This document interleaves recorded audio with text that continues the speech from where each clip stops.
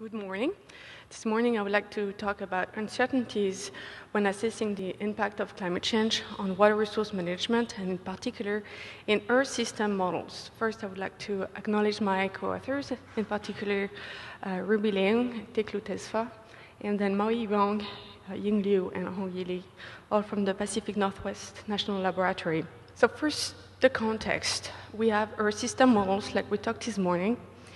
And within those Earth system models, there is the land surface scheme that is taking care of the fluxes and mass exchanges between the atmosphere and the land surface.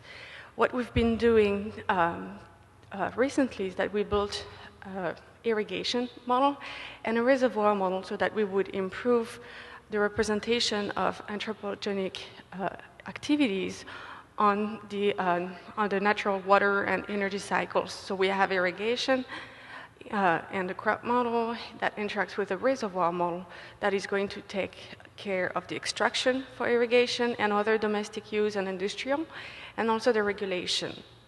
So they all interact together, and like any other reservoir model, there are operation rules. The question was, for this analysis, once you put the greenhouse gases and in a climate change context, do we need to adapt operations for climate change impact assessment, and how should we change them? So in order to answer this question, I will try to answer a couple of intermediate questions. First, well, how is anthropogenic effect simulated in Earth system models, with the understanding that an Earth system model is at a much larger scale than a watershed model? What is the current model performance? And once we optimize the releases for future period, what is the impact of climate change? And what would it have been if we didn't optimize the releases? And then I want to emphasize what is the difference between optimization and adaptation. So first, how is anthropogenic effect simulated? So here's the modeling framework. First, you start with climate forcing. Temperature, precipitation, water demand is going to be influenced by the climate forcing. Irrigation, domestic for heating and cooling, industrial, mining, livestock. And this is going to feed into our water resource management model. On the other side, the climate forcing is also impacting the energy and water cycle, the natural state. So here we are forcing our land surface scheme, and we are deriving the runoff to be routed. So those two, the runoff and the demand, are forcing our water resource management model, and then we derive the regulated flow and the water supply. So here is the trick. In a usual watershed model, the reservoir models are based on objective functions. For example, you need to minimize the water supply deficit. You need to minimize some other criteria for recreation and environmental concerns. They can be either objective functions or they can be constraints. Also, you can give different weight to your different objectives. So those are the operating rules, the different curves.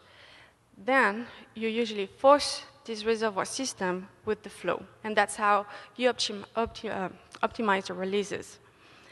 Into an Earth system model, you want to run the continental or global scale at once. So you cannot enter all of those different objectives for each individual reservoirs. You need to simplify it. So what we did is we built a different water resource management model where the operating rules are well simplified. Each reservoir has got its own rules that are depending on the reservoir purpose. It's going to be irrigation or flood control. If it's hydropower or navigation, it's going to be in the flood control pool. The operations are very close at the scale that we are interested in. And then we are going to make it dependent on the mean annual flow and long-term mean monthly demand. So I want you to see this not as a forcing, but as operating rules. So the reservoir operating rules, which is the equivalent of your objective functions and your constraints, which in the end are shaping your releases, well, here we're using generic equation based on the long-term mean monthly demand and the long-term mean monthly natural flow. So this is going to be our optimizing system. How does it look like? Well, here's an example for Grand Coulee. If it's used for irrigation, the pattern of the release is a bell shape where you're going to hold and get storage in the, at the beginning of the year so that you can fill up that reservoir and then do releases here during the irrigation season. If it was for flood control only, the release target is the mean annual flow. Here is what is the current performance of that simplified system. This is the application over the Columbia River Basin, where here we're using all of the reservoir, we're simulating all of them based on the iCold and Grant database.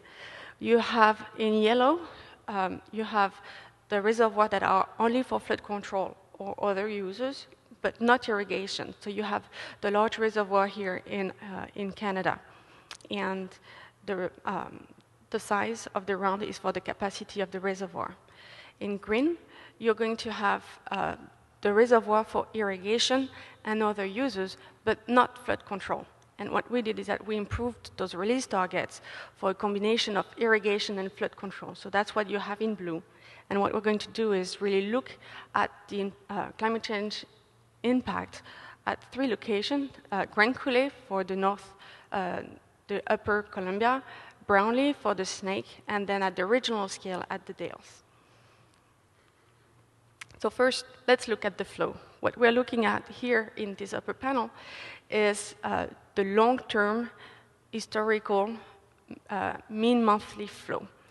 The dashed lines here, the dashed dark line is the observed naturalized flow. The dashed gray line is our simulated natural flow, so without the water resource management model. Then we applied the reservoir model, and we have the blue line. So this is our simulated regulated flow, and the solid black line is our observed regulated flow. So we do have a small underestimation, but we do capture pretty well at the regional scale the effect of regulation and extraction on the flow. And here you have a time series. In terms of reservoir storage, here we're looking at the reservoir storage at Grand Coulee, and you see how they do flood control and irrigation. The black line is the observed storage, where they drop the reservoir before the spring snowmelt, and then they keep it constant for the remaining of the year. And with our generic equations, we were able to have that same drop down and then fill up that reservoir and then maintain it while providing water for irrigation.